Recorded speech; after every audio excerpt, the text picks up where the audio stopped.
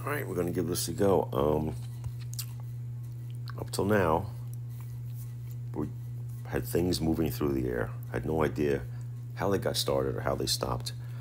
So now we're going to get into that. It was always like right before impact type thing, find the final velocity. Well, the study of what starts and stops motion is called statics and dynamics. It's about forces and how they start things moving, how they stop things moving. Statics is where we have things that really aren't moving, and dynamics is when things are moving.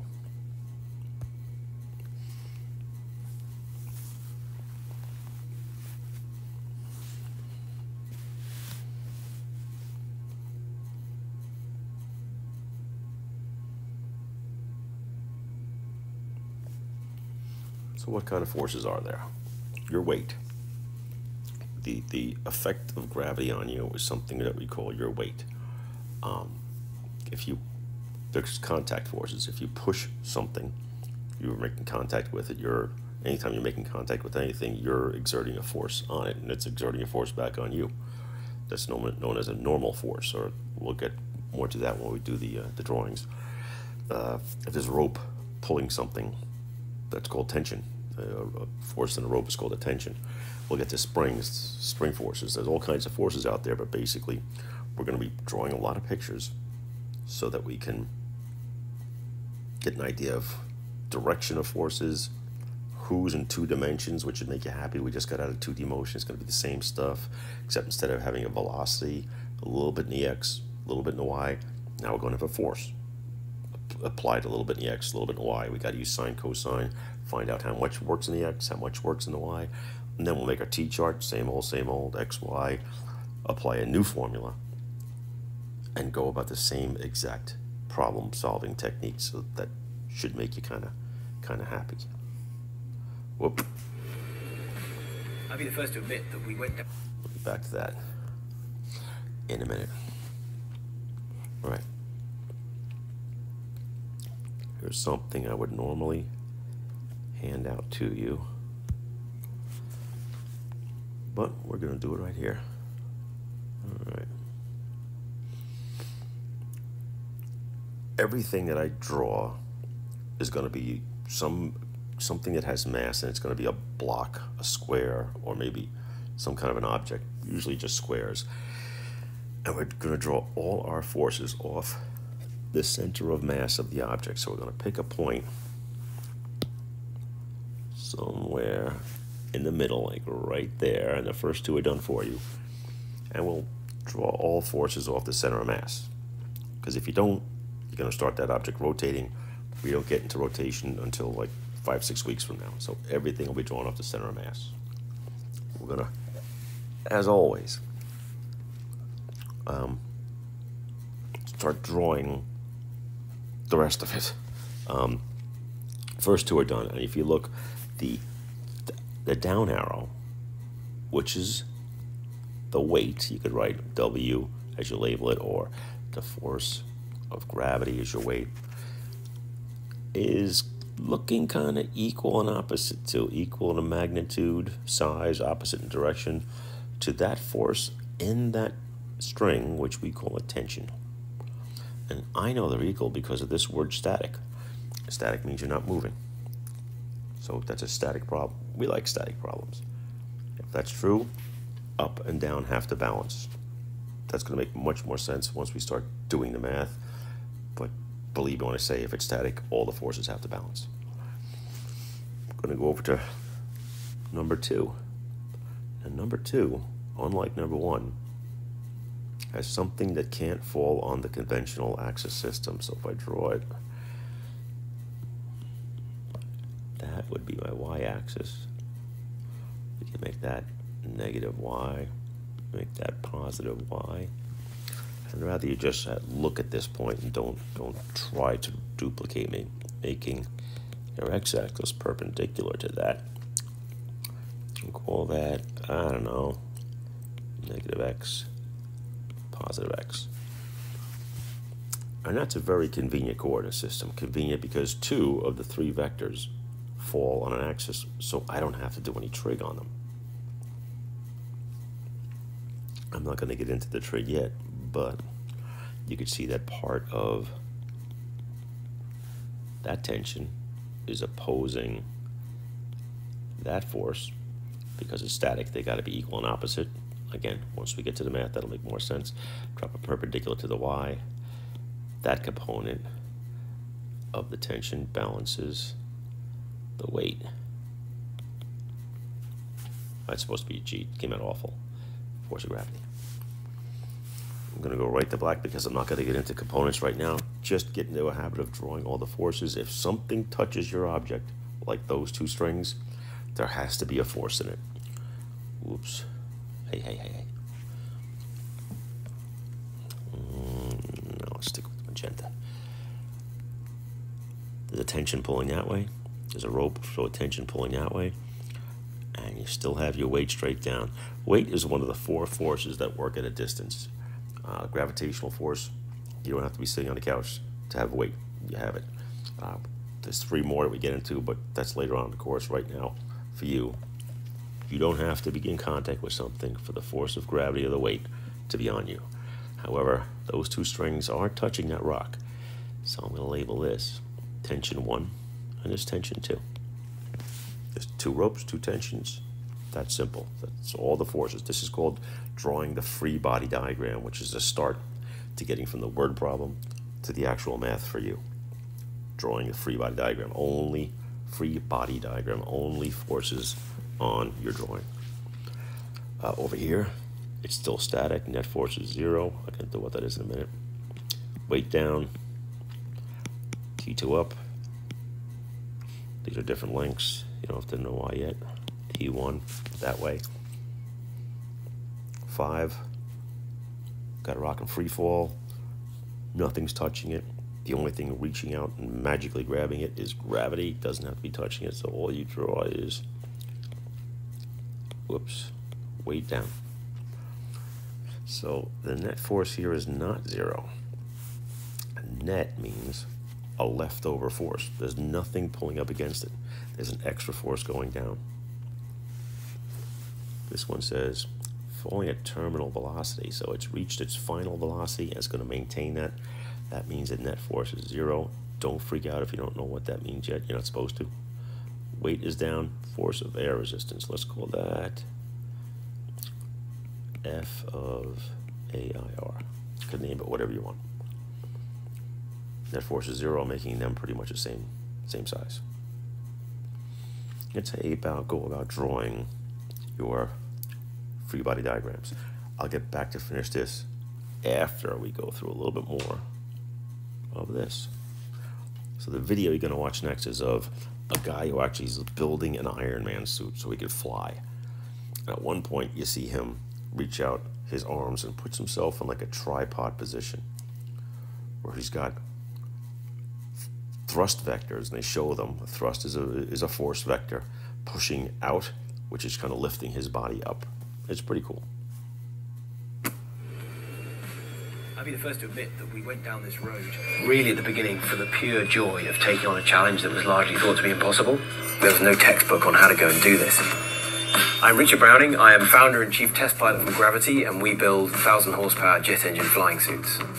For the last few years, Browning and his team have tested every possible design and configuration they could come up with, all in an effort to make this a reality. The origins of the concept were all around some of the inspiration from my early life. I used to fly model gliders and model aircraft with my father. He was an aeronautical engineer. His father was a pilot, so I guess it was in the blood. But fulfilling his dream of flying required real physical demands, too. I spent some time in the Royal Marines Reserve, and the time in the military and all the sports I pursued after that taught me a lot about the capability of the human mind and body. I'm no great athlete, but I did learn a lot about how if you focus the human form on a challenge, whether you want to be an ice skater or a gymnast or whatever, it is amazing how this machine can be adapted. I got to the point with this calisthenics bodyweight training where I could support my own weight in a number of different kind of unusual positions, like flags, for instance. And I thought, well, if you just replace that hard structure that I'm holding onto with actually a form of thrust, I can hold my body in any number of different kind of flight positions. So as ludicrous as that sounded, I thought, well, let's just go and experiment with it. First, he needed to figure out how to stay suspended in the air. The form of thrust I landed on was gas turbines. Gas turbines are notorious for being very small form factors, extremely aggressive. One gas turbine weighs 5 pounds and puts out about 50 pounds of thrust. So, in 2016, Browning started testing different components and variations. And so having experimented with 1, we went to 2 and then went to 4, and it was getting increasingly compelling. But things didn't always go quite so smoothly. Through lots and lots of trial and error and constantly failing, to be honest, and learning all the time from those safe fails, we got to a point where we managed to achieve a flight, and that was 2 engines on each arm and an engine on each leg. But there were basic problems at every stage, starting with the decision to have engines on each leg.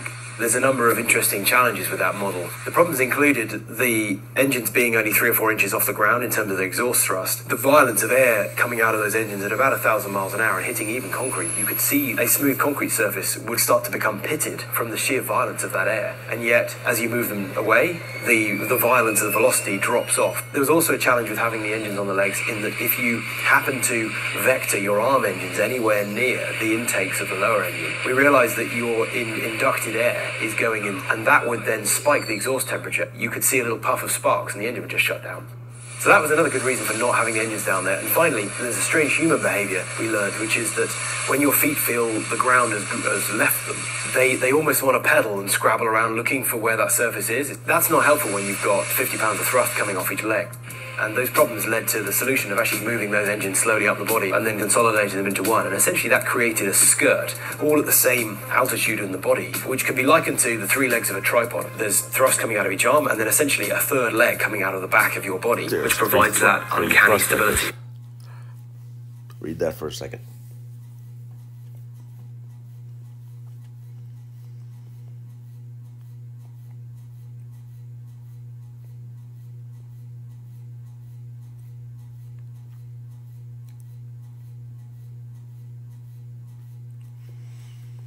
You're just taking the yellow force vector. Depending on the angle, it makes it horizontal. How much it functions in the X, perfectly all of it there, but as the angle to the X grows, you see less of it functions in the X, more of it in the Y. Just like we did before, except instead of having a velocity vector there, we're going to have a force vector.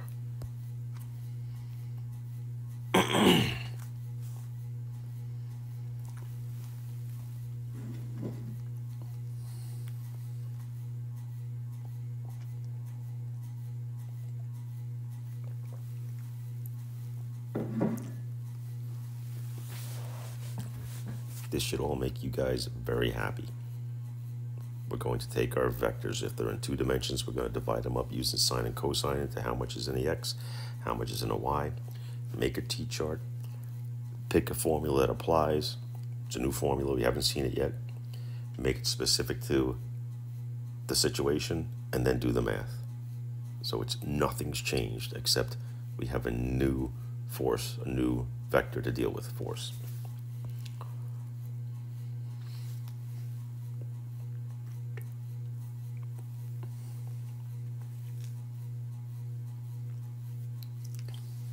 We're going to just deal with Newton's first 2 laws today, really Newton's second law.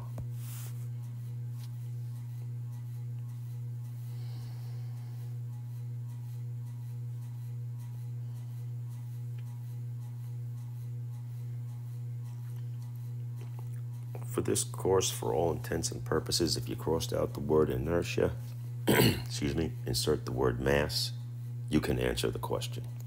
The bigger you are, the harder you are to get moving, and the harder you are to stop. So this question pops up off and on our Regents.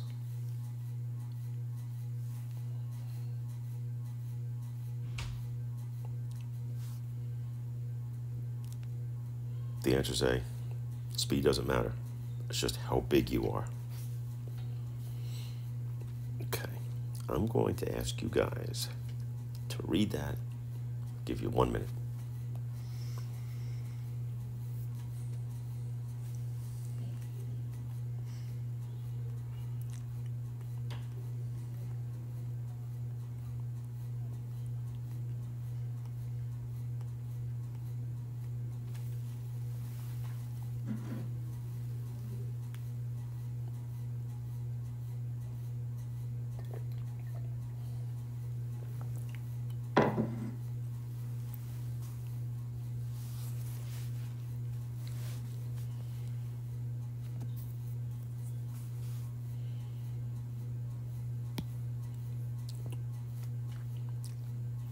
Okay, that's a lot.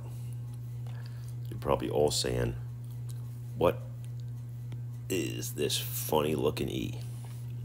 That's supposed to be an arrow. Well, that's the Greek letter sigma. In the past, we had delta this, delta that. It always meant change in, which was your final value minus your initial value. Well, when you see that funny E sigma, it means sum all that stuff up. So when you had delta, it was final minus initial. You see sigma, it means add up all the forces. Another way of saying it is the net force. Just see if there's a net leftover force. Once I show you a couple of examples, you're going to get it. Key things to remember here. Second bullet. If you add up or sum up or sigma up all the forces and you get a 0, the sum of the forces, the net force is 0. I love this word. That means you have balanced forces. That means whatever's pulling to the right has to be equal and opposite as what's pulling to the left, and whatever force is going up has to be equal in magnitude and opposite direction to the forces going down. That's huge. That means there's no acceleration. If the sum of the forces equals 0, can't really change your mass unless you go on a diet, then your acceleration must be 0. If your acceleration is 0, I can make a nice kinematic equation about a kinematic question about this, and the nice thing is that there's only one formula applicable: V equals D over T. Every other one has an A in it, but A is 0, so it doesn't apply. So balanced forces mean a lot to you because life just got easy. All right, if there is a leftover force, leftover 10 newtons to the right, leftover 11, 12, 13, doesn't matter, to the right, left, that means you're going to be accelerating. You'll have a value here. I'm making this up. 5 newtons to the right. If the object had a 1 kilogram mass, what's the acceleration? Well, the acceleration would be 5 meters per second when you solve for A. Second squared, sorry. Okay, if it's not accelerating, however, that means the sum of the forces is 0. It's actually two situations I like to think of. Either you have a velocity equal to 0, means you're not moving, or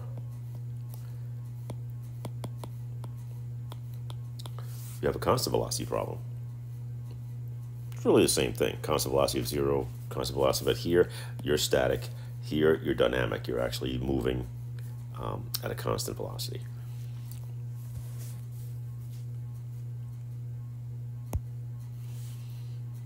Okay, I'm going to put the first problem up. You guys got 30 seconds to draw it. Just draw it on the whiteboard in front of you. Best you can. Put a dot in the middle of the box representing the 5 kilogram mass and do a free body diagram. Draw all the forces on that dot. Go. You got a minute.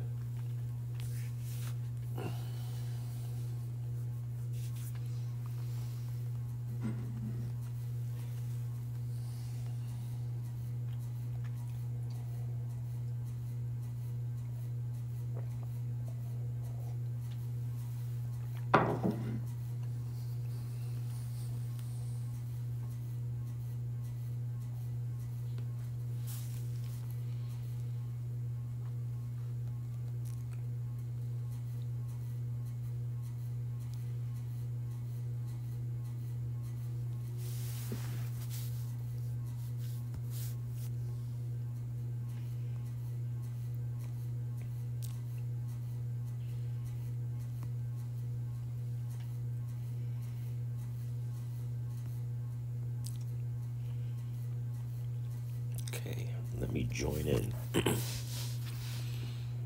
we go. Horizontal surface, there it is. I got a little box on it. There it is. Dot in the middle representing the center of mass right there, so I don't start turning this thing.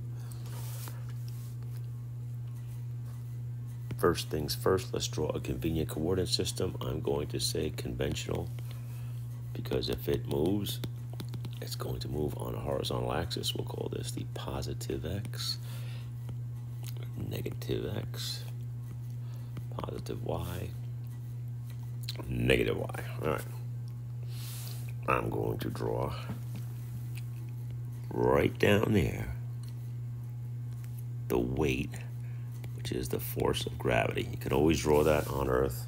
We're going to know what that is. Now, let's be specific.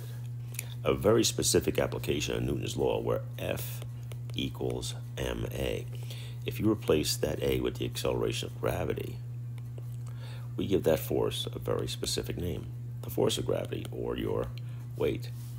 You'll see me start to do this. Just draw mg. It's a habit of mine. Any of those three is fine. W, F sub g, or mg, acceptable. You'll just see me do mg a lot. Now, if you're not crashing through that surface, there's got to be a force up and against you that's equal and opposite to you. We call that the normal force. That is the response of a push. You lean against the wall, the wall pushes back on you because of the structure of it. That's called the normal force. So I'm going to put big N. Big N. Some books say F sub big N. I don't care what you use. Just be consistent. Or not. I don't care. Just N or F sub N. Thing to remember, that the normal force is always perpendicular to the surface.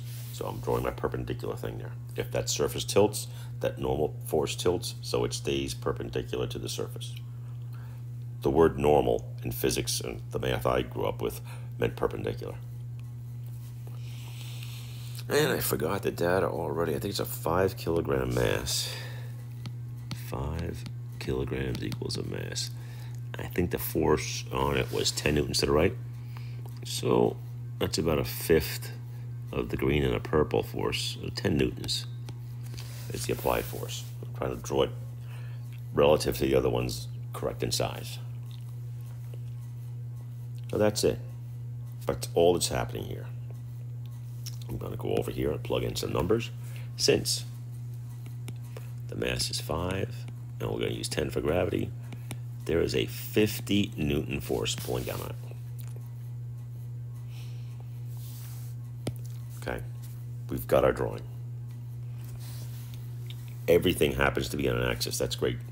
This first one's pretty easy. There's no sine cosine involved. T-chart is our next step. What's going on in my x dimension? What's going on in my y? Now, unless this thing crashes through the surface, and this problem didn't state that, it's not going up or down in the y. So I'm going to say the sum of the forces in the y equals 0. Opening argument for the y-axis is, whoop, I did it wrong. That was supposed to be y. Over here, sum of the forces, put in the wrong spot, in the y equals 0. The x-axis, however, I see there's a leftover 10 Newton, net 10 Newton, so many ways to say it, force to the right. I know it's going to accelerate, so the sum of the forces in the x equals ma. Forces in the y are going to balance. It's accelerating in the x, so I did sum of the forces in the y equals 0, sum of the forces in the x equals ma. Let's take care of the y first. In the y, in the positive up direction, there was something called the normal force. In the x, positive x, there was a... Oops, I screwed up already. We're still in the y. And the negative y, we have negative 50 newtons equals 0. Therefore, the normal force balances the weight. The normal force is also 50 newtons.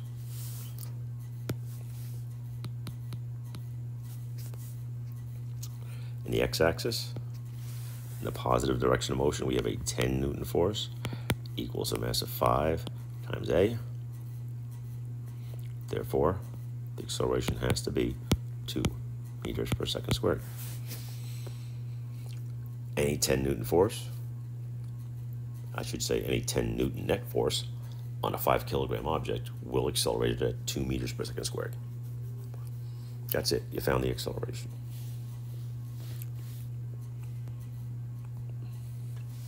Let's build. Let's build. All right. Same problem. But now there's something pulling it to the left.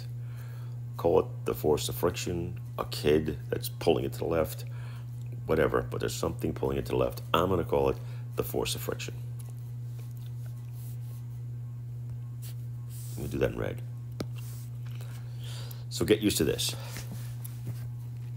Friction always opposes the direction of motion. Always, always, always. So if there's 10 newtons to the right, and I know it was going to the right, and there's 5 newtons of friction, that's got to oppose. It's got to be this way with 5 newtons of force. Only thing I added to the entire problem was now there's friction involved. It always opposes the direction of motion. This thing wants to go right. It's being pushed right. Friction is going to be left. So friction is going to be negative. It always kind of robs you of your acceleration. So I'm going to erase here a little bit. This, and this. And I'm going to go back. I'm going to say, all right, I've got to account for the fact that this friction has, notice it does nothing to change what's going on in my y-axis now. It's totally in the x dimension. Even in the picture, it's in the x dimension. So we got to the right, positive 10. Now friction is going the other way, minus 5. That's the only change there is to this entire problem. So now you have a net force of 5 newtons going to the right. Now your acceleration is 1 meter per second squared. If you have an acceleration of, if you have half the net force, you went from 10 to 5, pushing it, you're going to have half the acceleration. That's really it. So I think people should be fairly happy. It's the same stuff we have been doing. I want to get to one more thing before I call it quits on this. All right.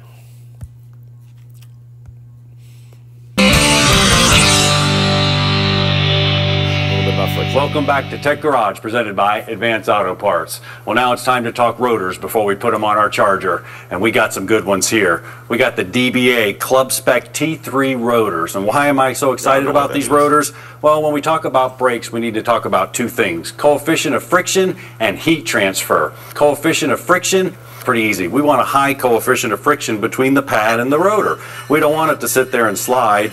I can give you a good example. The coefficient of friction is going to affect the heat transfer. So if you just take your hands, put your coffee down, grab your hands, put it together, push really hard like that, and you'll actually start to feel the heat. The harder you push, the more heat's created. That's what brakes are doing. The pads are squeezing the rotor, and we're getting a lot of heat in there. One of the biggest enemies of a brake system is heat. So we got to dissipate the heat. And I'm really excited about these DBA rotors because I want to show you something right here. They have what's called a kangaroo paw webbing inside of these rotors, and this is neat because if you look right here, it's got 60% more heat transfer than the regular slotted rotors here. Even though it's ventilated, heat transfers from a place that has heat to less heat. So what's happening is the air's hitting that, it's transferring to the outside air. You hit the brakes, you get this massive temperature, whew, it's gone to the outside air. Brakes are going to last a lot longer. You're not going to have a pulsation. You're not going to have lateral run-out problems. We'll look at that a little bit later. One other cool thing. You see these 3 markings right here?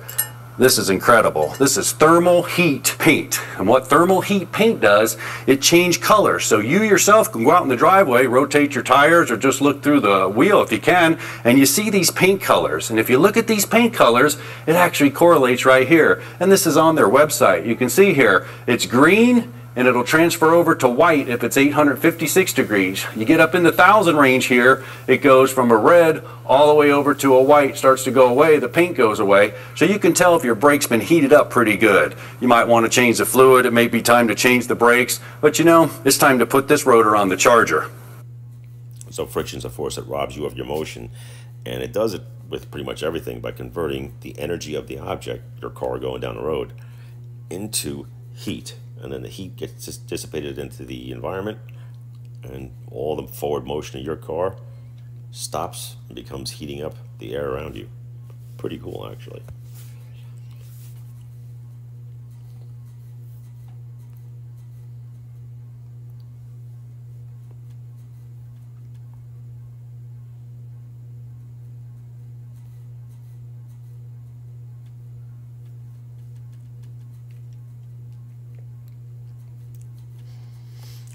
So let's describe what you're looking at. We've gone from a horizontal problem, which is it's right down there, to a ramp. And you see that the angle between the horizontal and the ramp is increasing. There's a tension, T, in the rope increasing. Normal force is decreasing. And that magenta vector, P, this was done by a French-Canadian dude, so I guess the letter the word for weight starts with the letter P in French. I don't really know, but that's supposed to be weight. That never changes. Your weight doesn't change because you're on a ramp. But how much of it functions producing the normal force is greatest right there. And as the ramp goes up, the tension grows because more of the weight is now pulling against the rope, and the normal force is starting to go down, down, down, down to zero. So we're going to have to play around with something about this angle, because the angle is going to dictate how much of that weight goes into creating the tension and how much of that weight goes into creating the normal force. Now this graph on the right should be fairly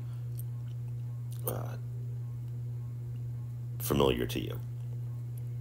As that ramp angle goes up, you see one thing happening. Now as it goes down, you see tension changing with the sine function, sine function, and the normal force changing with the cosine function of that angle.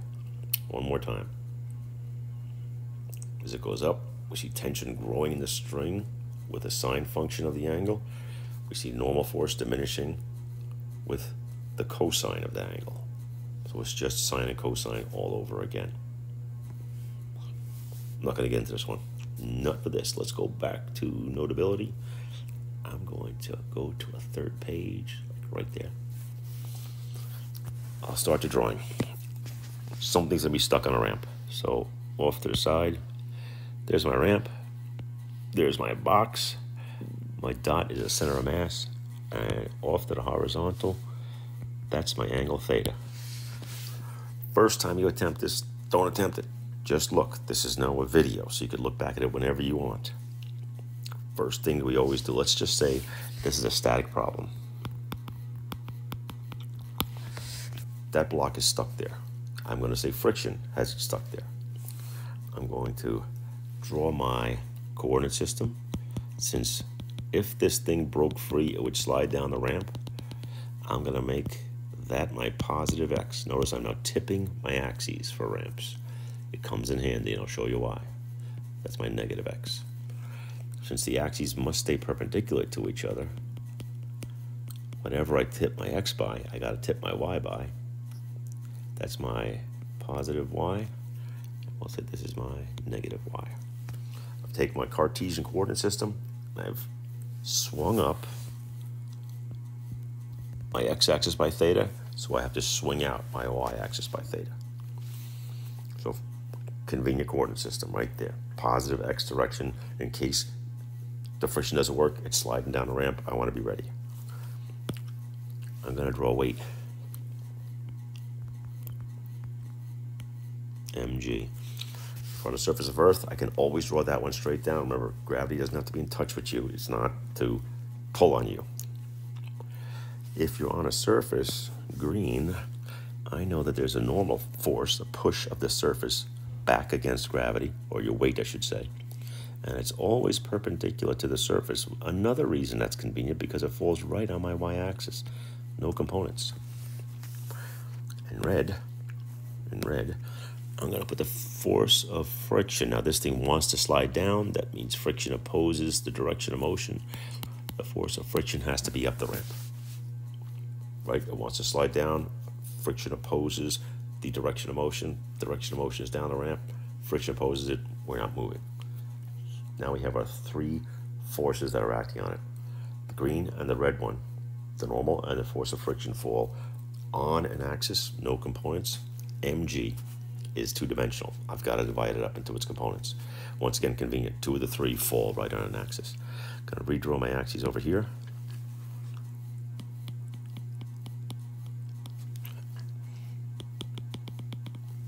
We've got the normal force heading up that way. Normal force, we've got the force of friction on an axis heading that way. And like I said, if I tip my x-axis up theta degrees, my y-axis used to be straight down, I've got to tip my y-axis out theta degrees. This is also theta. That makes the component and the y-axis, if I drop it perpendicular down, mg cos theta. My component, perpendicular down to this, mg sine theta. Opposing the force of friction, mg sine theta. Opposing the normal force. Oh, that didn't, oh man. That stinks. I'll fix it. Mg sine theta, down like this. Mg cos theta was opposing the normal force that was up like that. So once you redraw it like this and you divide up the two-dimensional force into its two one-dimensional components, you don't have to draw the original force. It's now easy to see that, let me pick a different color, mg sine theta opposes the force of friction and mg cos theta opposes the normal force. Now I told you it was stuck. If it's stuck, in my x, my y dimension, I can start out with sum of the forces has to equal 0. It's static, not moving. Sum of the forces equals 0. Both dimensions. Let's take care of my x dimension. I know down the ramp in the direction of perceived motion, you've got mg sine theta. Up the ramp was the force of friction minus the force of friction equals 0. Therefore, in my x dimension, mg sine theta has to be equal and opposite to the force of friction. Notice my second step. Right, step 1. Hey, it's not working. Step 1, opening statement. Either sum of the forces equals 0 or sum of the forces equals ma. It's a static situation, got to be 0. Step 2, I make that formula specific to the particular problem, including getting all my signs right. That's the same as we've been doing all year. I'm going to jump to the y, opening argument right there. Now let's make that specific to the situation. We said up was positive, so I'm going to start out with green. The normal force minus mg cos theta has to equal 0. Therefore, normal force balances mg cos theta. So kind of like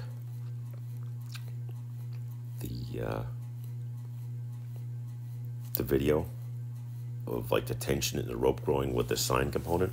Instead of having tension up, I had friction that grew with the sine component of the weight, and the normal force was growing and shrinking with the cosine component of the weight. And that's how you divide up a ramp problem into its parts, a static ramp problem.